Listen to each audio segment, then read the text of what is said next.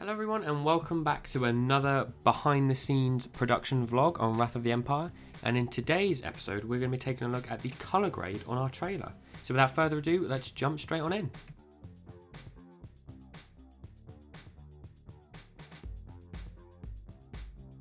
Okay guys, so this is the footage I have been sent from the colour grader, and I'm going to attempt to break it down as best as I can for you. I'm not a professional colour grader, I do sort of know what is going on. Not to the same extent, obviously, as this guy does, but we'll try anyway. So this is just the settings he's used. We've got the input device and then the output. Of course, we're going to be going Rec 709. We're not doing HDR for the trailer. And then we've got the actual color panel on DaVinci, and we're going to see a couple of shots, starting with this one, the beach shot.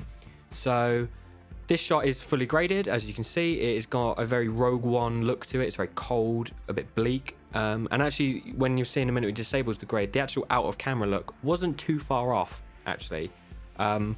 We were quite lucky with the location and the lighting and that. It didn't actually require too much work in order to get it to this point. So let's take a look at the original. So there's the original. As you can see, it's not hugely different. Obviously, a lot of work has gone in to make it look a little bit better, but I think we did quite well on the day. So we can see here that the color temperature has been dropped, and the tint, we've increased the tint as well to just bring the look into this area that we are really happy with. So there we go. So that's what it would have been without that color temperature drop and without that tint. As you can see, it's just not very nice, really. Okay, so the first thing he did, so you can see he's enabled this first node, is he adjusted the luminance of the offset. So the offset is basically your entire image. It combines your lift, gamma, and gain into one sort of smooth color wheel. Node 2 here is giving us a hue versus saturation curve. So what he's doing is he's just desaturating our midtones. So obviously we've got our shadows here, we've got our midtones, and we've got our highlights. And what he's doing is he's just desaturating those midtones to give us a more, again, cold, bleak look. Okay, so the next node, which is just labeled green, not entirely sure what this node does, but I'm sure it does something super important, of course. And then we get to the 7th node, which is going to be our contrast node, and you can see that makes a huge difference to the actual overall look. I mean, we go from this to this. So we're pumping a lot more contrast in there, getting a lot more detail back. So yeah, there we have the final output image. So this is what the grade will look like when you see the trailer in July.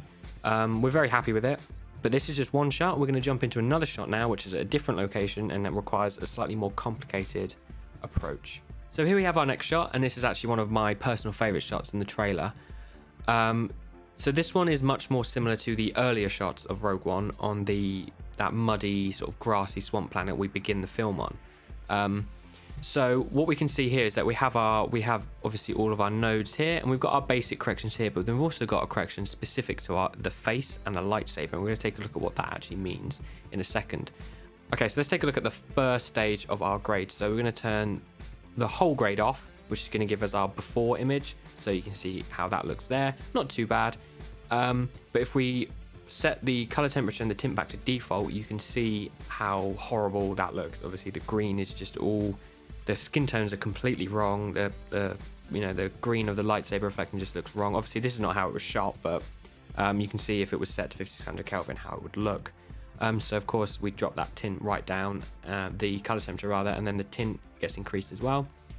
So that was the first stage of the grade. Of course, when we re-enable that, we can see the difference that has.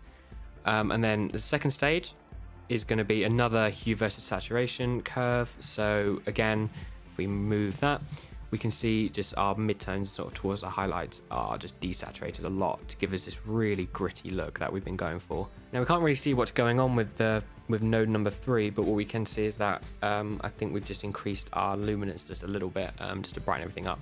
But this is now where we get into the face and the lightsaber section. So one of the most common things with color grading is to brighten the subject's face so that it stands out a bit more. And as you can see, this is what we've done here. Now this shot is actually a moving shot. There we go, he's toggling on before and after. You can see it's very subtle, but so obviously there's before, there's after. Looks a lot better afterwards, obviously, and it's just what it's doing is making his eyes pop. It's drawing the viewer's attention to his face and to his eyes.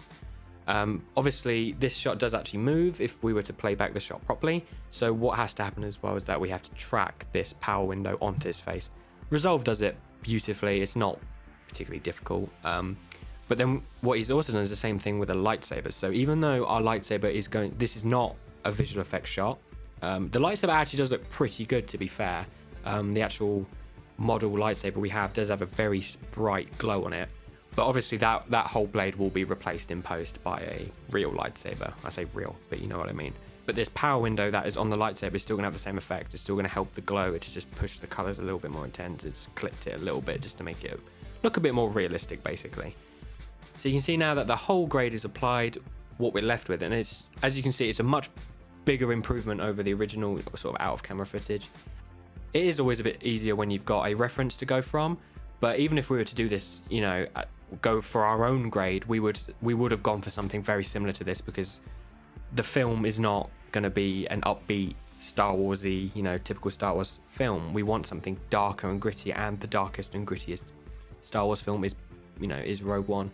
And of course, all the other Star Wars films as well, you know, they've been shot on film, so they have a very different look. We're not shooting on film, we are shooting Red Dragon, so we're going to have a very digital look, just like Rogue One did, and we're going to roll with that, you know. And Rogue One is been a big reference for us because it's very similarly made to how we're going. It's got similar tones, similar style, so this grade just makes sense. And the color grade has absolutely nailed it. It looks perfect. We were very happy with it. We had no corrections or adjustments for him. So there you have it. That is the color grade for the trailer for Wrath of the Empire. Stay tuned for its release next month in July. But in the meantime, make sure you follow us on all of our social medias, Instagram, Facebook, Twitter, and also subscribe to our podcast on iTunes, or you can also watch the podcast on youtube.com/Wrath of the Empire. And we will see you in the next vlog. Thanks, guys. Bye.